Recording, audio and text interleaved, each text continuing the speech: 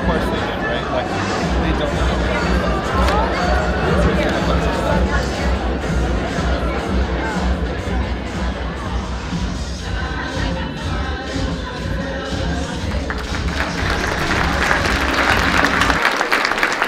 All right, it is my honor and GSAFE's honor to introduce our first scholarship recipient, Eve Folstad.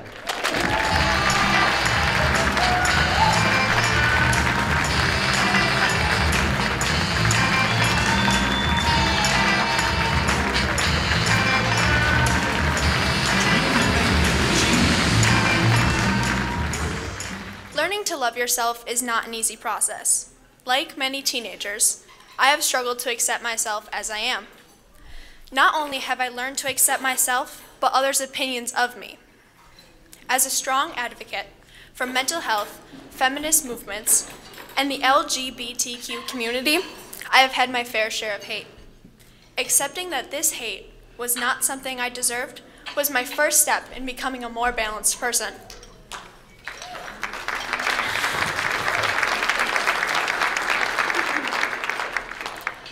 While everyone seems to have an opinion of what is good and right in the world, mine is easy to follow.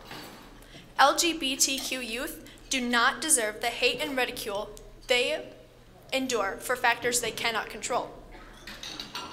To help with that, I became an original member of my school's first Gay-Straight Alliance. While my membership is close to its final curtain call, I know my journey in supporting the LGBTQ community around me is just starting. It gives me great pride to know I can make a difference in the lives of others just by being an accepting and non-judgmental human. Accepting others for their differences makes accepting mine a bit easier. As our GSA Prism continued to meet, I learned that no matter what sexuality or gender you identify as, there will be struggles that everyone can relate to.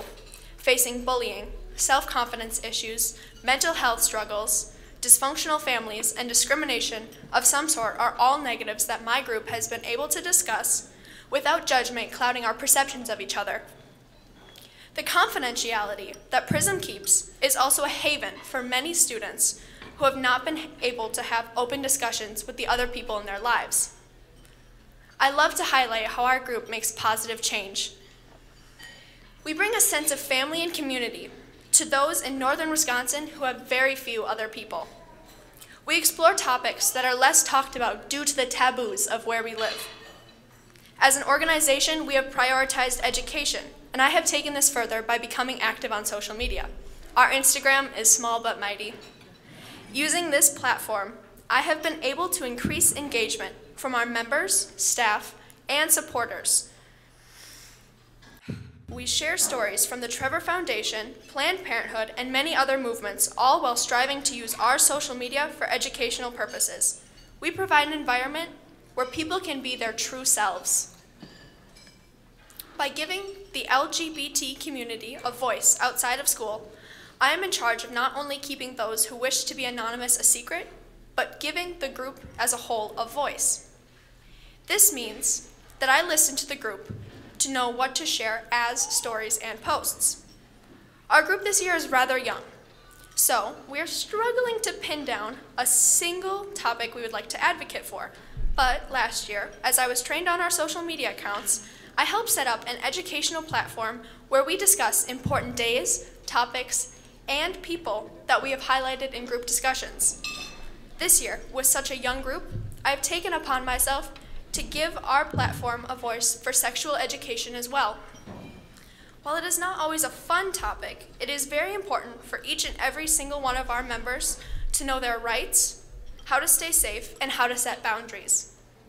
This is not only important because we contain members of the LGBTQ youth, but because every person deserves to have a solid education that will help them better themselves as people.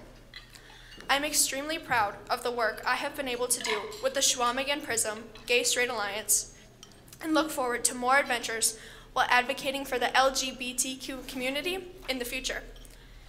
My advocacy journey is taking me to University of Stout, where I will study psychology. Thank you for the support in these endeavors.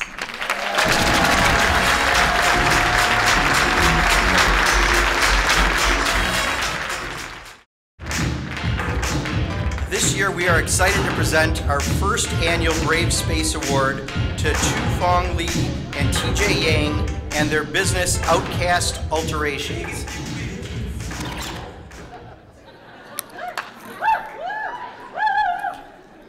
How's everyone doing?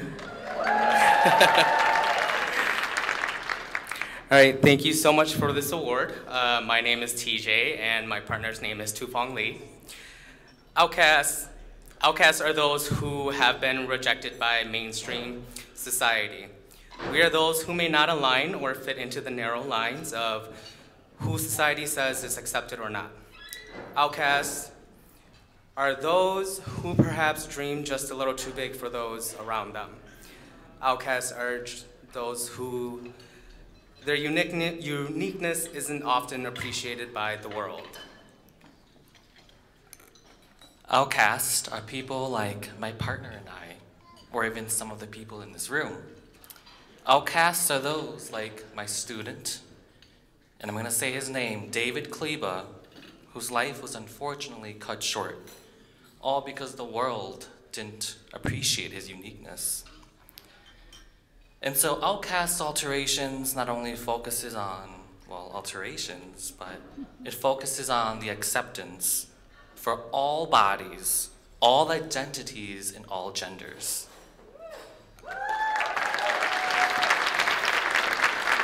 And with this nomination, we hope to inspire a young generation of queer, liberated, LGBTQ young people.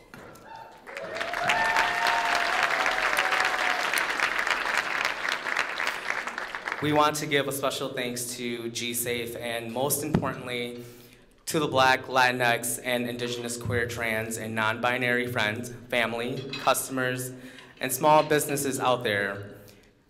Your joy, your love, and your existence is something profoundly healing. And to those that cannot be their full selves at home or in other spaces, for personal, historical, or systemic reasons, at all times or ever, we see you, and we see your power, we see your resilience. Please know that our shop, OutKast Alterations, is a space where you can always be your true self, and you never have to apologize for it. Thank you so much.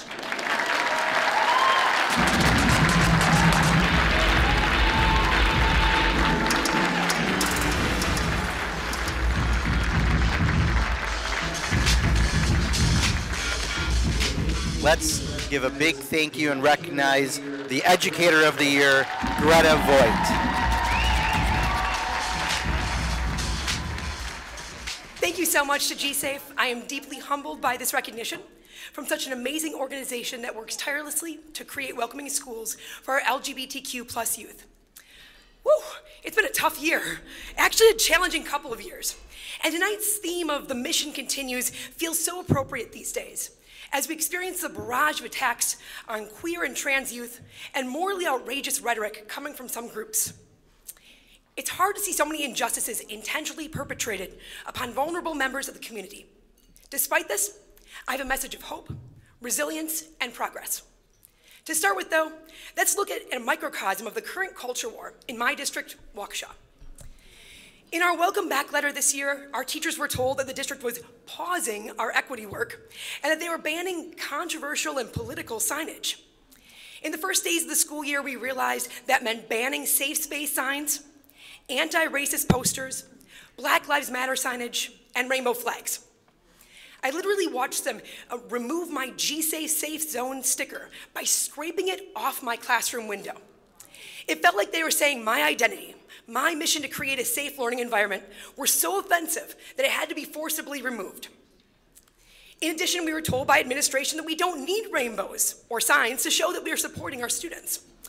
But we all know that symbols and visibility do matter. For me, as a closeted teenager struggling with internalized homophobia, feeling so inadequate, unworthy of love, seeing the rainbow ribbons on students' backpacks kept me going. These rainbows gave me such a strong feeling of support, love, and community. Absolutely nothing to do with politics. So now we're in Waukesha in 2022 facing an active attack on rainbows. And good luck with that battle. Have you been to a kindergarten classroom lately? There are rainbows everywhere.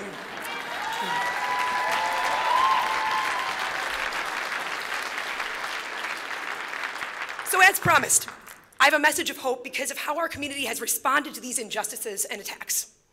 There have been dozens and dozens of students speaking at school board meetings, month after month, giving powerful testimony, sharing the harms they've experienced because of these district directives. The students have been so amazing in advocating for themselves and their peers. Teachers are engaging in civil disobedience, refusing to comply, including Sarah Whaley, who is here tonight, who refused to take down her rainbow flag.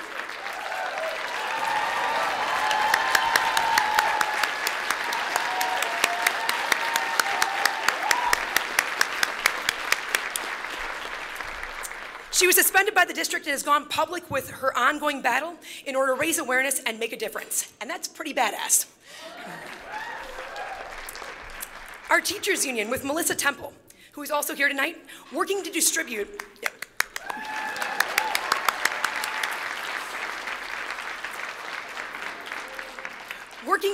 rainbow safe space buttons to all 1,000 teachers in the district so that students can still see these powerful symbols of support and affirmation. In addition, our parents in the Alliance for Education in Waukesha work tirelessly to advocate for our marginalized students, including Laura Pinsonault, also here, who has been working with the media and filing complaints with the federal government week after week regarding these inequities. Also our community partners, including Blue Sky, who is working with us to develop a legal strategy to combat these hateful actions.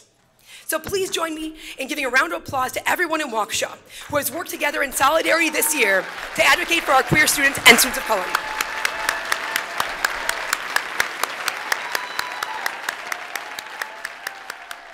You are all amazing and inspiration to me and so many others, and together we will continue our fight so that students can feel supported, valued, and heard. And for all the students out there, the takeaway is that you are not alone. There are so many fierce advocates in your communities, even the conservative ones. So many people who love you, value you, and will defend you. So many people who want you to feel seen, respected, and given the space to feel safe so that you can express your authentic self. Now, I do not know how the Waukesha situation or any of the other attacks on our queer youth will play out. But in my experience, being persistent and driven by our moral compass leads ultimately to justice. I think about when I was in college, fighting against the 2006 Wisconsin constitutional amendment that ultimately defined marriage as between one man and one woman. If we had given up after that defeat, we never would have seen marriage equality achieved in Wisconsin less than a decade later. And now, the vast majority of Americans support marriage equality. All of this happened in a lifetime of my current students. So let's keep perspective and remember that we have come so far, and despite the short-term setbacks, I have confidence in our young people, and that under your future leadership, we will continue to make progress towards a more just world.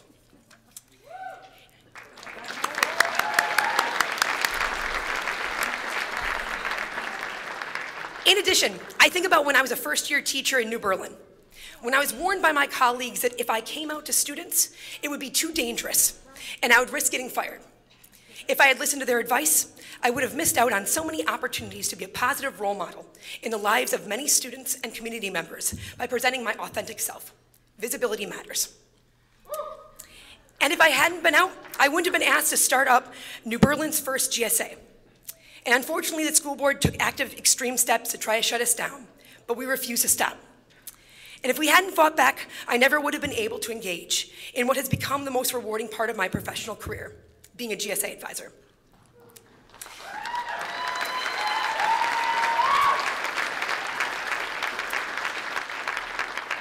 So be brave and be unapologetically you, and know that continuing the mission is worth it, because we are worth it.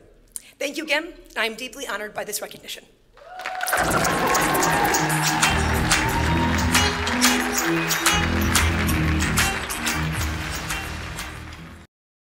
Our next award recipient is one of our scholarship recipients, and I have to let you know, he and I had a problem upstairs. We were doing some photos outside, and the wind kept messing up our hair during the photos. It was very difficult. I'm sure you can tell here, but you'll see in a second what I'm talking about with him.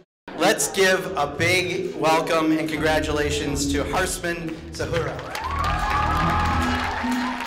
In honor of Mother's Day tomorrow, my mom and I will be going to the Planned Parenthood in Milwaukee to protest. I implore you to join me wherever you're from and protest these rights.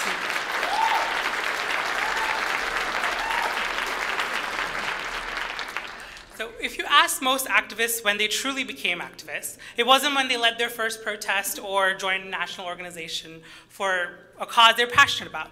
It usually became way before that. So for me, that journey began in 3rd grade when I was at the school playground and one of the newest members of our class was being bullied by some of my friends. And since I went to school in India and he didn't speak any Hindi at all, it was a huge problem, and a lot of my friends gave him a hard time about it. I was a class monitor, so I took some time to talk to him and started eating lunch with him. And now, 10 years later, 15,000 miles apart, we're still friends. And I really think that those small actions can make a difference. So activism to me is about turning something bitter into something sweet. And I've done that with LGBTQ activism for myself as well. As I came to terms with my own identity during my teenage years, it was tough to come out to friends and family, especially when they openly disagreed with my sense of self. My toughest interaction was with a friend who I had gotten closer to during COVID. And I realized that I needed to come out to her as we became even closer. And it was difficult. She said some very hateful things, and we had to distance each other for a while. But after that, we engaged in a lot of conversations, and through a lot of that, we were able to change her mind. And in that sense, the hate that she carried within her left. That is what began my journey, and I decided to bring back our school's GSA, and now it is one of the largest clubs we have on campus. We host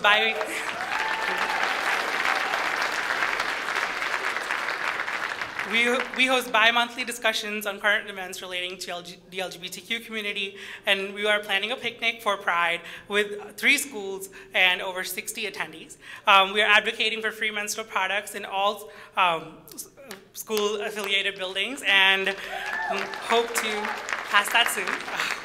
And most important, we get to know each other and build a community. Growing up in India for most of my life and moving to the United States at the tender age of 11, my culture is central to my identity. Every decision I make is shaped by my culture somehow. And like everything else in life, that culture does have its faults, including an acknowledgement for mental health issues, for women's rights, and for the LGBTQ community. It took a lot of time for me to acknowledge that these problems exist, and now I'm a part of the solution. I hope to grow as a person and as an Indian American while advocating for these issues within my community and beyond. During my time in high school, I organized a lot of food drives and volunteered for the Human Rights Campaign, served on the National Truth Council, Wisconsin's GSAFE Youth Activist Council, and I hope to continue that as a college student, medical student, and an obstetrician gynecologist.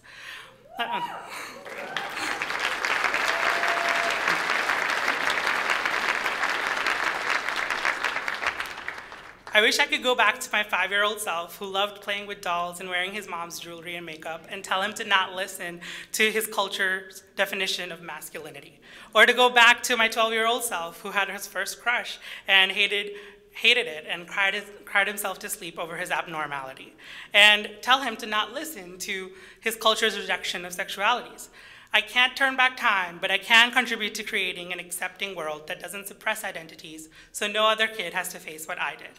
I hope to continue this kind of activism during college and promote an accepting world, especially for my people of color peers, since many immigrant cultures still refuse to change and accept identities. I am eternally grateful to have been awarded this scholarship. I'd like to thank GSAFE, Ali, Tyrone, and Brian especially for all their support, and my fellow members of the Youth Activist Council for lending an ear and creating campaigns out of thin air. Most of all, I'd like to thank my mom and brother for believing in me always. Thank you so much.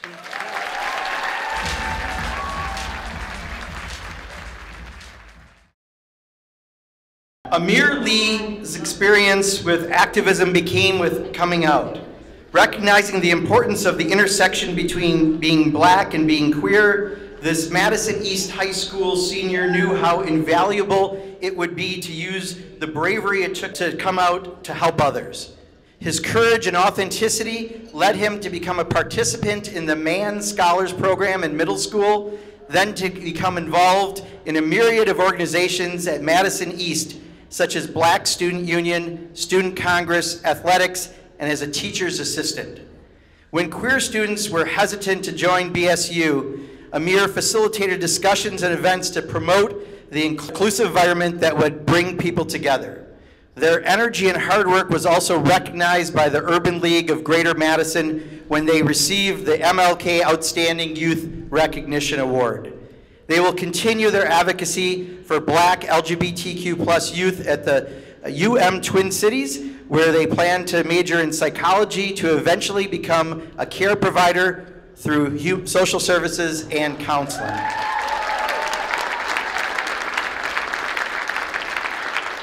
Unfortunately, Amir is not able to be with us tonight because he also has a significant role in Madison East High School's production of SpongeBob the Musical tonight.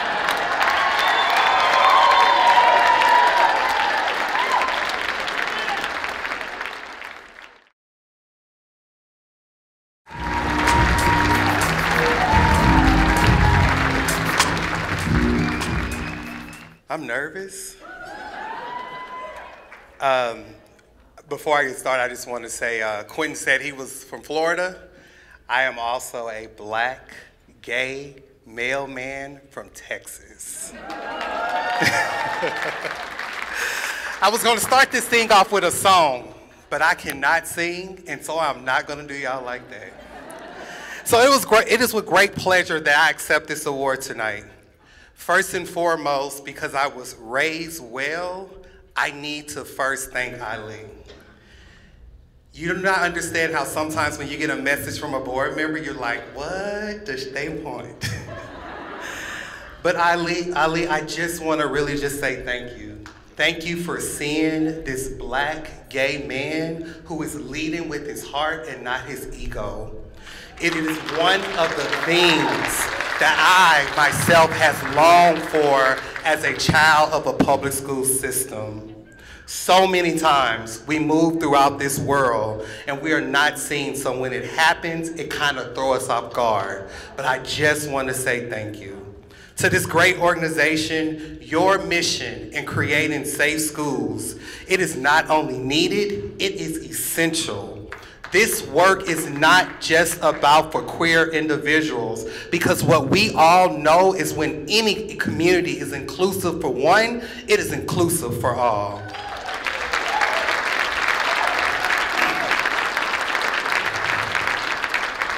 I need to be honest, I don't think that this award is really for the man that's standing here before you.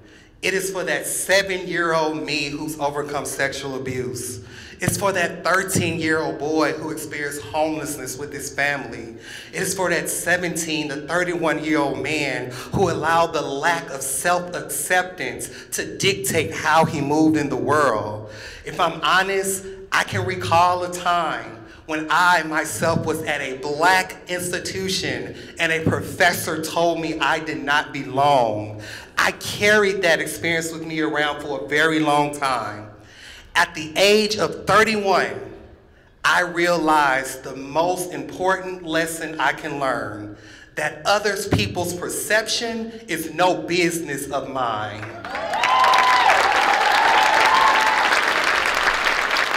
The theme of the night is Mission Continues. If this mission is going to continue, then we need more superheroes. So superheroes are those individuals that are using their superpower to serve the greater purpose. And most of the time, it's when we're putting the well-being of others ahead of ourselves. To be a superhero, you need so many different characteristics. However, the one characteristic that I wish I had learned earlier in life is that it's confidence. This life has taught me that confidence is not arrogance.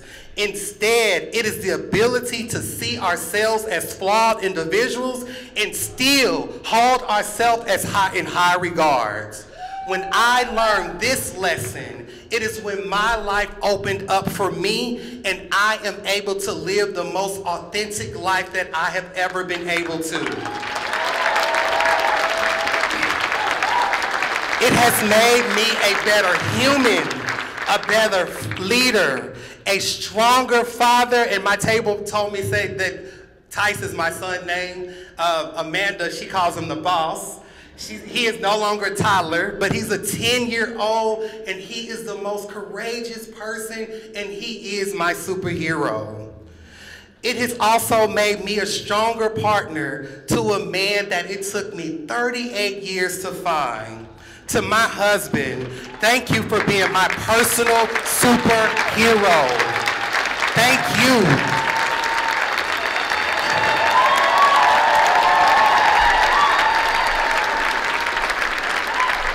Thank you for teaching me what having a superhero as a partner looks like, and thank you for supporting me even when my ideas are larger than myself. To every person in this room, especially to those who might be still seeking to find out who you are, if you hear nothing else tonight, hear this. Before you can be a superhero to anyone else, you must be a superhero to yourself. So, in the words of some of my greatest heroes and writers, I'm gonna leave you with a couple of quotes. Number one, to thine own self be true, Shakespeare. Number two, I have found the greatest love of all inside of me. The greatest love of all is easy to achieve. Learning to love yourself. It is the greatest love of all. Now, if y'all was true fans, y'all would have been on y'all feet singing that song, because that's Whitney Houston. Finally, don't ask yourself what the world needs. Ask yourself what makes you come alive, and go and do that. Because what the world needs more than anything is more people who have come alive. Howard Thurman. Again, I am so honored by this recognition, but I do not do this work alone. With the help of therapy, because it's important, I want to say that. To my village, it is important. To my Madison community who's here with me tonight, I thank you for accepting me, this little black boy from Houston, Texas. It's so important. And to all the shoulders that I stand on, I am who I am today because of you. Thank you.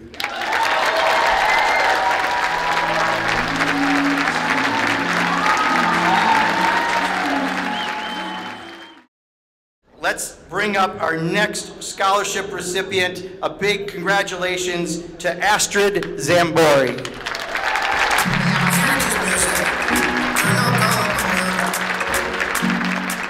Hi. Oh, so nice to see everyone. Oh, okay. All right. So you guys know my name, and you know my pretty face, and my favorite color is yellow. It's worth mentioning. Alright, so Janet Mock, an avid activist for gender equality, once said, I believe that telling our stories first to ourselves and then to one another and to the world is a revolutionary act. This is my story. To start, my chosen name is Astrid. As a queer deaf child, I was endlessly bullied and harassed through elementary and middle school. Eventually, my pain built to a point that my former name was no longer mine. I had to reclaim myself. At the age of 16, I had merely written the first chapters in my story. As my name, Astrid, gains personal history and significance, I draw inspiration from the words of Mock and other activists. Years of inaccessibility overseen by ignorant adults at my public school district, Superior High School, by the way. Just letting it out. But years of this inaccessibility ingrained in me the skills that I needed to survive. I developed grit and a fire in my stomach, or rather, in my heart. My story as an activist began in middle school. After coming out as transgender, they ridiculed me relentlessly. A person I once trusted made a death threat against me. Another encouraged me to commit suicide. I lacked a true support system. My middle school did not have any clubs related to the LGBTQ community, nor did they seem to actually care about us, students like me who were hurting. Because of this, I took it upon myself to start a gay-straight alliance. I did this with the help of my friends and a small network of amazing supportive teachers. Alongside them, I was supported by my American Sign Language interpreter, a strong and inspirational woman who teaches me something new every single day. Within the span of 1 year, I managed to establish the GSA, promote events for my members within the community, and highlight or create safe spaces within our middle school. We struggled and we succeeded. Our first initiative within the GSA was to spread positivity. Easy, right?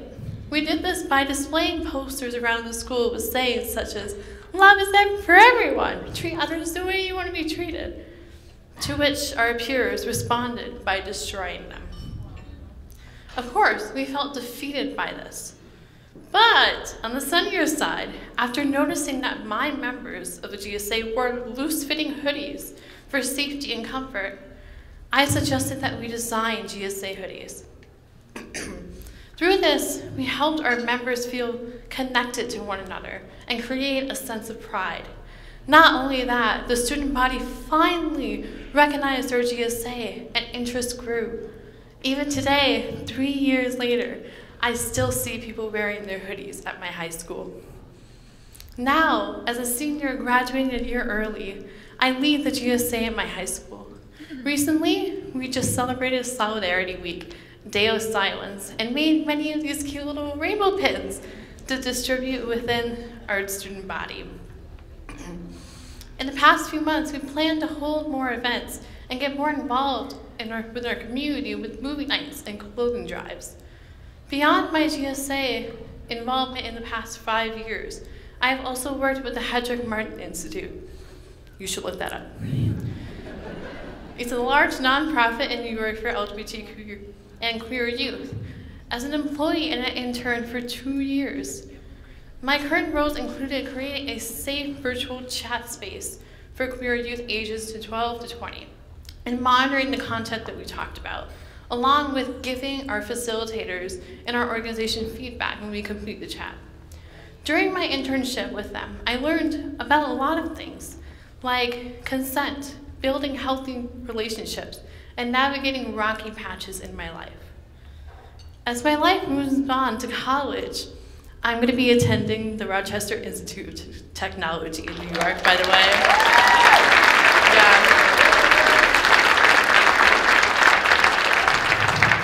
Thank you. I'm really excited about it.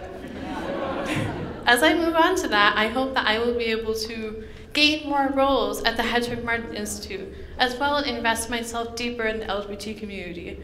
I will strive to provide friendship and support for other members of my community and create representation within STEM.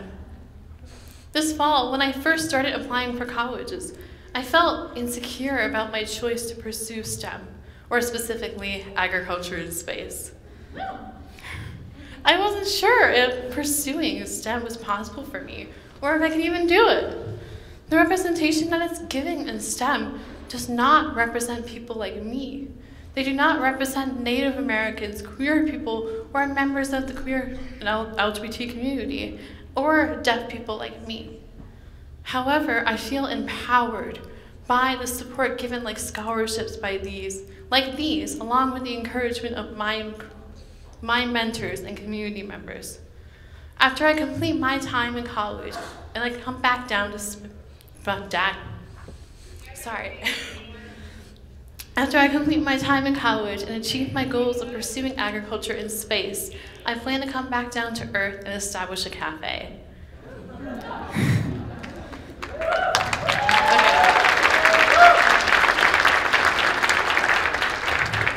With the collaboration of my wonderful friends, we hope to create a physically safe environment for queer youth in our chosen city. If all goes to plan, eventually we will add a youth shelter and other services to offer more support. It is possible that we might also start our own nonprofit, similar to others like the GSAFE, and the Hedrick Martin Institute. We have been inspired by the struggles we have endured as members of this community. And we have also been empowered empowered by local organizations in northern Wisconsin, such as Together for You. And I hope that I will be able to give back to them through representation, support, and eventually a nonprofit. As a revolutionary act, I have told you my story and my dreams. My story continues, and my name is now my own. Janet Mock finishes this quote with, "It is an act that can lead to love, understanding, and community." I thank my parents for supporting me through the first 16 years of my life, and my teachers for nurturing and developing my curiosity. I also thank my interpreters for providing me accessibility in every single place possible. And most of all, I thank GSAFE for the scholarship and you for your time.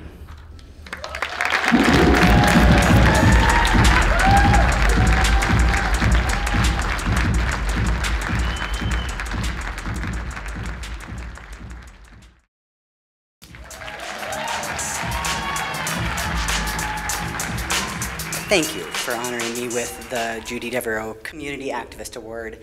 My dream has been to generate love and respect for the transgender and non-binary community by elevating our stories and sharing hopeful messages.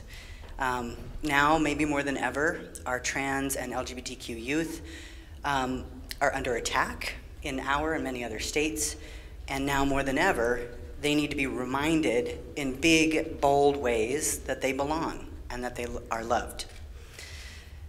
When I am creating art in my studio, and I have moments of doubt, moments where I'm questioning if what I'm doing really matters, I'm reminded of the saying that all rivers come from streams. Our individual efforts might seem small if we're only looking at one aspect, but when we pool our efforts, putting our minds and creativity to work together, we realize just how powerful we are. When I pooled my efforts with Brian Jay and the GSAFE team and Megan McDonald at Fair Wisconsin, we created a powerful campaign that ignited hope and an outpouring of love in our community. And now through the efforts of a myriad of folks across the nation, there are hundreds of You Are Loved billboards across the country, all of which have been grassroots funded and supported. The movement for LGBTQ rights is based on a foundation laid by people of color in civil rights and has been consistently pushed forward by Black trans women.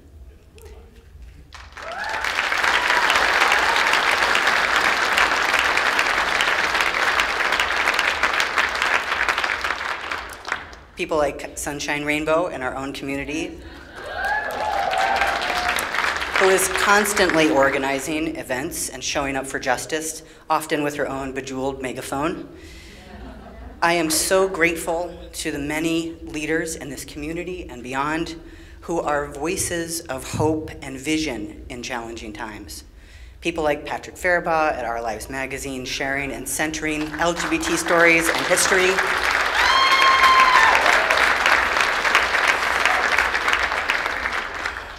People like Dick Wagner, Mark Pocan, Tammy Baldwin, Tony Evers, Mayor Satya, and all of these people who are leading in public office. Community organizers like the folks at Madison Area Trans Association who recently put together a Trans Joy event to offset bigotry and hatred. I want to thank all of these folks and so many others who I don't even know yet, who are working daily to make our community safer and who inspire me forward. I also have to take a moment to thank my wife, Rae Senarighi, who has been my copy editor and speechwriter, helping me to articulate and amplify trans joy and activism throughout my art career. And I want to thank my parents-in-law, Rudy and Shirley Senarighi, and my sister and brother-in-law, Angie and Ryan Beach. They have made me a stronger activist, and they have offered me a vision of what a supportive family for a trans kid should look like. Thank you.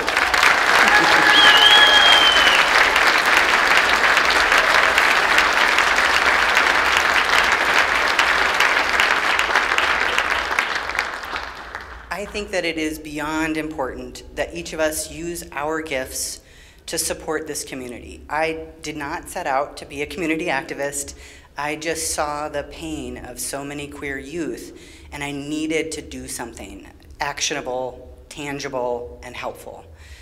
I am grateful to have found ways to support our community with my art, and I hope to inspire everyone I meet to use your unique gifts to support love, belonging, and inclusion. I have heard that Judy Devereaux herself had a bold capacity for love, and it is my hope for all of us to spread vibrant, colorful messages of love, especially today. Thank you all.